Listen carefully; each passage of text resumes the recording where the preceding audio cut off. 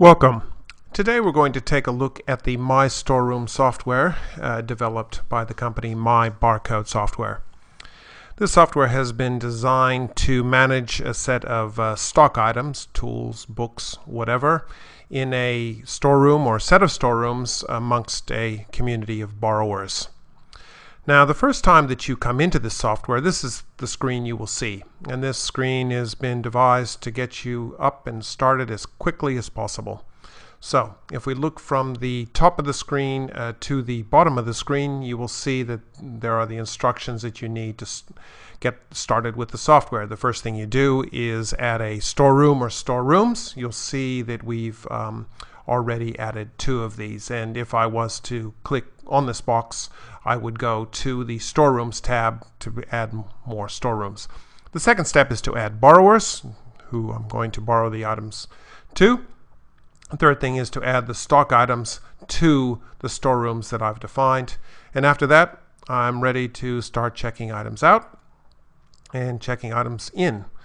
And I can view the status of all of my items by simply looking at some of these screens, or there's a set of reports that will tell me exactly what's happening.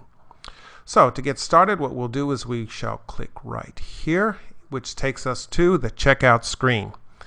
Now, I'd like to point out a few things before I go into the checkout functionality. You will see that dotted around the screen are little help buttons. Now, these help buttons are meant to help you out in various areas of the screen. In this area of the screen, items currently checked out, if I click on that blue button, you will see that a description comes up telling me exactly what's happening in that part of the screen. There's also a help file up in here if you have any problems with things happening with the software. There is also a set of bold items within any screen. Now, in this screen, it means that there is something important happening. So you'll notice that this software is step-based. So step 1 is scan or find a borrower. Step 2 is select a storeroom. Step 3, step 4, etc. Or the bold can mean that there is a mandatory field. Usually there'll be a blue field next to it which says that you must have this field in order to operate this screen. Okay, so let's get started. What we're going to do is tell the software who the borrower is who's going to check out items. Okay, so we can do that in several ways. We can use a barcode scanner and scan right there, and if it's a correct ID, all of the details will come up. Or we can type in the borrower ID and hit OK, or we can use the quick find function. Now, with the quick find function, I can click. I only have 1 in this example, but if there were more, I can click and I'll see all the details of the borrower down here. So I've clicked John Smith. I'll click select, and lo and behold, you'll see that my status here is borrower found, and that it's John Smith who has this contact detail and these comments. You'll also notice over here that everything that John currently has checked out is showing up over here. Now, there's a shovel that he's checked out, which has no due date, and there's a compressor which has a due date of January 1st of this year. If I was to click the Show Overdue button, you will see that the compressor is very much one of the items overdue. If I unclick it, all the items come back. Similarly, I can click Borrower History, and the history of everything that John has done will come up on this screen as well. Now, I've selected a borrower. Time to go to step 2, select a storeroom. Now, I'm pretty happy with the warehouse. So I'll go to step 3, scan item barcode. Just like with the borrower, I have the ability to barcode scan or type in and hit OK, or I think we're just going to use the quick find again. Now with this quick find, what we'll do is take a look at some of these items first. Okay, so you'll notice that there's 2 types of items. One an I, which stands for inventory, and one is C, which stands for consumable.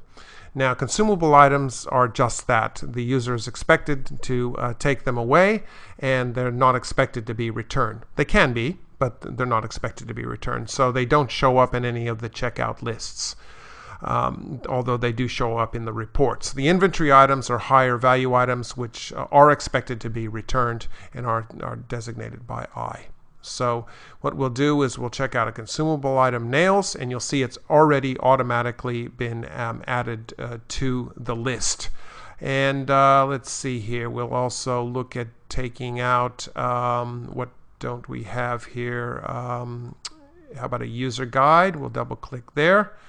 And you'll notice that there's the option to put in a due date. Now, if I had selected this due date here before, and everything that comes onto the list would have that due date.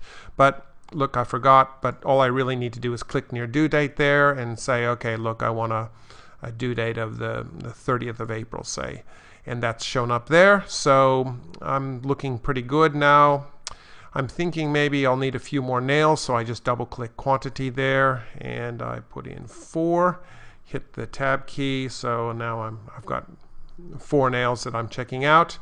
I'm pretty happy with all of that, so I just go to step 4 and say finish checkout, and 5 items have been checked out.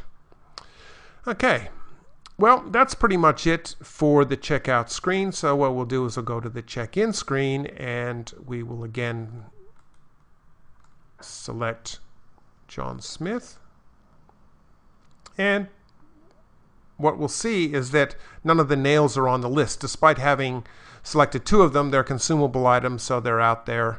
However, what we also do notice is that the user guide is there with the due date of April 30th, and what you'll notice down here is when I click here, the barcode changes. So this is a bit of a shorthand for the store person. So look, this compressor is pretty overdue, so the barcode's already showed up there. So if we click OK, lo and behold, the compressor is being returned. Let's see, the user guide isn't due yet, so why don't we just click the shovel and we'll hit OK there. So there's a couple of items to be returned to this warehouse from this borrower.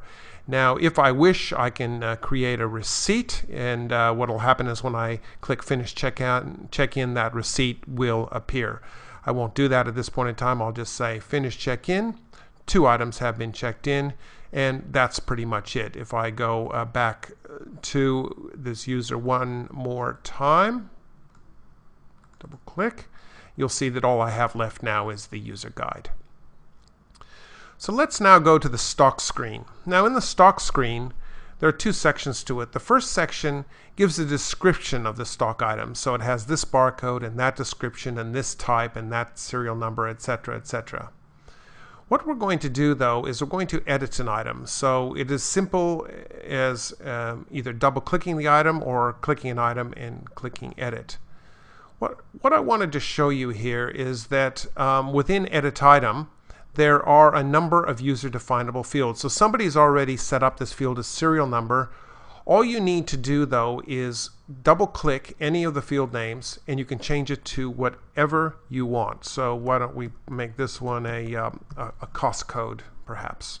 Click Save, and now that field is cost code. And when you're either importing data or adding an item, you can set the cost code right here, and that field will be there throughout all of the list boxes that you list, and it'll also be in all of the reports. So within managing the description of any items, you can add an item, you can, in an add item screen, you can edit an item, you can delete one or more items, though you've got to be a little bit careful here. The software will warn you if there are items currently checked out. You can duplicate an item, so if there are items very similar to, in this case, compressor, there might be another type of compressor, so you give it a new barcode and a little more detail, and you can put that information in as well. Now, in the bottom of the screen, you manage the stock quantities and the locations. So you'll see that we have a certain number of nails. John Smith is checked out. It turns out 5 boxes of nails, and he still has that user guide out. Now, within this field, you can do 3 things. You can receive stock. So I've got already 35, say, boxes of these nails. I've just received another 10. Save that, and now it's up to 45. I can adjust my inventory of stock. It turns out I don't actually have 19. I only have 15. So I adjust that stock down to there. And I can also move stock. So if I want to move stock between either warehouses or from a user to a warehouse or whatever, I have the ability to move items as well. And I can do that in two ways. I can move stock from one location to another location, or I can move items in multiple locations to a specific location. So let's take a look at borrowers. Now we have John Smith, and if I click here, all of John's details come up here. Similar to the item, you also have the ability to put in up to 9 user-definable fields. So if I want to change, say, field 2, I can change that to, say, the building that John works in. I store that, and you'll see that that's come up here as well. I also have the ability to make comments about this borrower, main contact details, etc. It's very similar to the item thing. I have the ability to add a borrower. I have the ability to edit a borrower, delete a borrower, or duplicate a borrower details to create a new borrower. Storeroom, not much different. Far fewer choices here. You have a barcode, a description, and any comments you might have about that storeroom. The import data capability of this is very strong. So what we'll do is we'll run out and we'll grab a file here. And you'll see that this import file is in what's called CSV format. Now, this is one of the formats that you can take an Excel spreadsheet and convert it into. It's a text file separated by commas, and the software basically will give you a view of that data. Now, you can import into several different areas. You can import a list of borrowers from a Excel spreadsheet / CSV file. You can import a number of items. You can import stock, and you can import storerooms. This is clearly stock because it has the barcode, description, quantity, location. The software is smart enough to figure out that barcode is there, description is there, location is in that column, and quantity is in that location. You notice the bold fields in this case stand for you absolutely must have at least these 3 fields to import into stock. Okay, so we're looking pretty happy with that. So we just say simply import, and you'll see that it imports into the software, and you can see the progress bar run across. Oh, you can also export data. So you have 2 choices of how you export data. You can export it into CSV format, or you can export it into Excel format. First of all, you select a export format, then you select the type of export you want. We're thinking of exporting stock, and what you'll see is it's filled in all of the available fields that you can actually export, and it's actually giving you a brief view of the data and what it will look like when it gets exported. So at this point in time, all I need to do is click export, and it'll either ask me for a CSV file name, or it'll put it straight into Excel. The next thing is a set of reports. The report function is very strong within this software.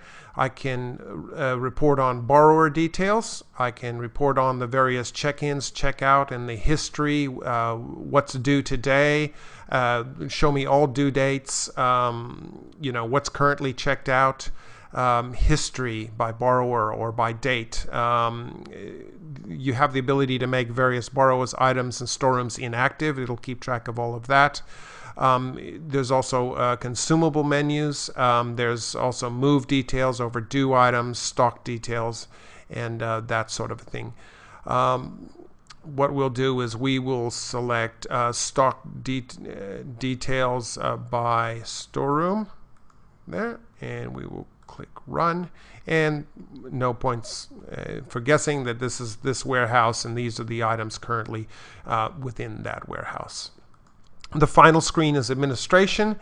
One of the great powers of the administration screen is that you have the ability to make the software a bit more flexible, so you can actually allow items to be checked out when the quantity is actually 0, or allow check-in of items that weren't checked out by the borrower, or to automatically add unknown barcodes that are scanned. Now this comes with a bit of a warning. However, it assists in that, if there are barcodes, for example, that weren't included within stock and somebody's trying to check them out, they aren't stopped from checking them out. The software actually logs that has happened. And finally, there is a unattended mode. This unattended mode is a mode you use when you don't have a store person available. And essentially what happens is this is all that sits on the screen. So a borrower can come up and run this software in two different ways. The first way they can do is just run it like I am right now. They can select their borrower name. They can select the storeroom that they're going to be taking stuff out of, and then they can select whether they're checking items in, checking items out. They can set whatever quantity they want, and then they simply start scanning barcodes at this point in time, and it'll obviously keep a log of all of this within the software. Similarly, there is a barcode sheet that can be printed out, and what that barcode sheet allows you to do is scan a barcode that says set borrower, and then the borrower sets their borrower ID. Set storeroom, they scan the storeroom ID. They can scan whether they're checking items in or checking items out. They can set a quantity using these barcodes. So there's two ways in which to run this. One is by the screen itself, and the other one is using this enhanced unattended barcode sheet. So this pretty much ends the presentation for the My Storeroom software. We urge you to go to the website, and if you have any more questions, please feel free to contact either My Barcode Software or your reseller. Thank you for your time.